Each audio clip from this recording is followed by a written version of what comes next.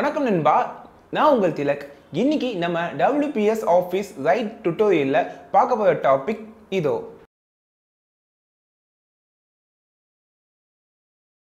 நண்பா, இது வரைக்கும் நீங்க என்ன சப்ஸ்கிரைப் பண்ணீங்கன்னா கீழே இருக்கிற சப்ஸ்கிரைப் பட்டனை கிளிக் பண்ணி சப்ஸ்கிரைப் பண்ணிக்கோங்க.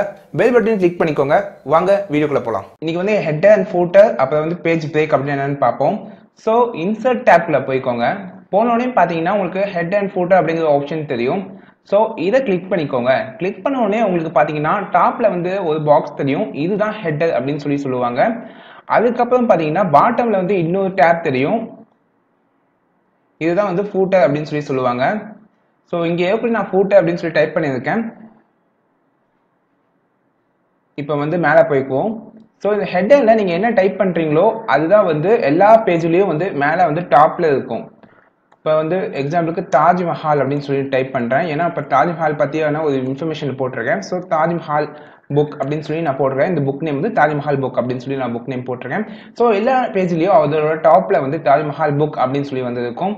இப்போ வந்து ஃபூட்டரில் வந்து அந்த ஒரு வெப்சைட் நேம் இல்லை இந்த ஆத்தர் நேம் கூட போட்டுக்கலாம். இப்போ நான் வந்து திலக்னே போடுறேன். ஸோ போட்டாச்சு. இப்போ இந்த ஹெட்டர்லையும் ஃபூட்டர்லையும் நம்ம டைப் பண்ணது எல்லா பேஜ்லேயும் வந்து அதே மாதிரி டாப்லையும் பாட்டம்லையும் வந்துருக்கும். ஸோ இதோட டெக்ஸ்ட்டை வந்து நீங்கள் எப்பயும் மாதிரி ஹோம்குள்ளே போய்க்கோங்க. ஹோமில் போய் அதோட டெக்ஸ்டோட கலர், சைஸ், அப்புறம் அதோட ஃபாண்ட் எல்லாத்தையும் வந்து நீங்கள் அட்ஜஸ்ட் பண்ணிக்கலாம்.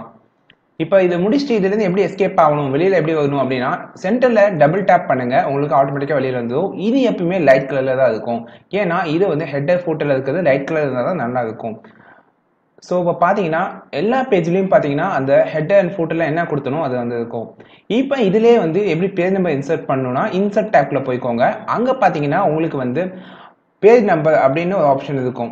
ஸோ அதை கிளிக் பண்ணிங்கன்னா உங்களுக்கு நிறைய ஆப்ஷன் கொடுத்துருப்பாங்க. ஹெட்டரில் எந்த சைடில் வந்து பேஜ் நம்பர் உங்களுக்கு காமிக்கணும்னு. ஸோ இப்போ வந்து ஹெட் ரைட்டர் அப்படின்னு இருக்கு. ஹெட் ரைட்டர் நான் ஏற்கனவே ஒன்று கொடுத்துருக்கேன். ஸோ மிடில்லையும் நான் இப்போ ஒன்று கொடுக்குறேன். ஸோ ஃபூட்டர்லையும் நான் இங்கே கொடுக்கலாம். இப்போ மிடில் கொடுத்துட்டேன். இப்போ டூன்னு சொல்லி இங்கே இருக்கு. இப்போ டபுள் டேப் பண்ணிக்கோங்க. பார்த்தீங்கன்னா உங்களுக்கு எல்லா பேஜ்லையும் பார்த்தீங்கன்னா அந்த மிடில் 2, 3, 4 அப்படின்னு சொல்லி அப்டேட் ஆகிருக்கும். நீங்கள் எக்ஸ்ட்ராவாக பேஜ் வந்து கிரியேட் பண்ணாலும் ஆட்டோமேட்டிக்காக கவுண்ட் பண்ணிக்கும். நீங்கள் ஒவ்வொரு பேஜ்லையும் போய் 1, 2, 3 அப்படின்னு சொல்லி போட தேவையில்லை. அதுக்கப்புறம் பேஜ் பிரேக். ஸோ இப்போ வந்து எனக்கு வந்து இந்த பேராகிராஃப் உள்ள கன்வர்ஷனாக வந்துருக்கு. இந்த இடத்துல வந்து என்டர் அடிச்சு நான் வந்து அடுத்த பேஜுக்கு கொண்டு போகிறதுக்கு பதிலாக இங்கே பேஜ் பிரேக் அப்படின்னு சொல்லி ஆப்ஷன் இருக்கும். அந்த பிரேக் ஆப்ஷன் கிளிக் பண்ணி பேஜ் பிரேக் அப்படின்னு சொல்லி கொடுத்துக்கோங்க. ஆட்டோமேட்டிக்காக உங்களுக்கு அந்த பேஜ் வந்து பிரேக் ஆகிடும். இந்த பேராகிராஃப் வரைக்கும் இந்த பேஜ்லையும் அந்த பேராகிராஃப் கட் பண்ண பேராகிராஃப் ஆட்டோமேட்டிக்காக அடுத்த பேஜுக்கு போயிருக்கும். ஸோ ஈஸியாக வந்து ஜஸ்ட் கிளிக்லேயே வந்து உங்களுக்கு அடுத்த பேஜுக்கு போகணும்னா இந்த பேஜ் பிரேக் ஆப்ஷன் வந்து நீங்கள் யூஸ் பண்ணிக்கலாம். நண்பா, இன்னைக்கு பார்த்த டாபிக் உங்களுக்கு ரொம்ப யூஸ்ஃபுல்லாக இருக்குன்னு நினைச்சீங்கன்னா மறக்காம கீழே ரெட் கலர் சப்ஸ்கிரைப் பட்டனை கிளிக் பண்ணி இந்த சேனலை சப்ஸ்கிரைப் பண்ணிக்கோங்க.